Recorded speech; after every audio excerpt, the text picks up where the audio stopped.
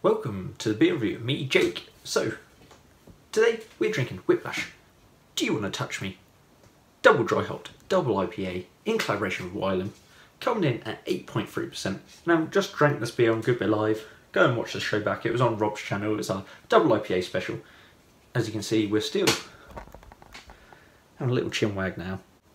It was a great beer, so I just want to do a quick review of it. I mean, it is absolutely unclear for years, like chicken stock. It is crazy. Let's go for an aroma. Oh, yes.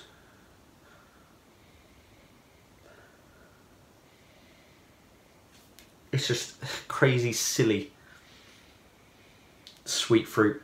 Loads of like sweet mango. It's got a touch of pineapple in there.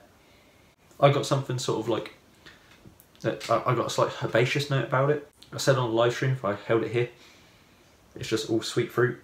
And then closer, there's something a little bit more.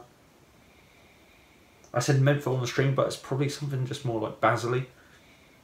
Oh, great smell of beer. Let's go for a taste. Cheers. The mouthfeel was crazy. It is so soft and smooth.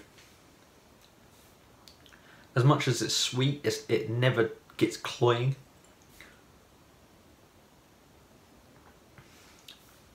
There's just a tiniest prickle of bitterness that like keeps you going back for more.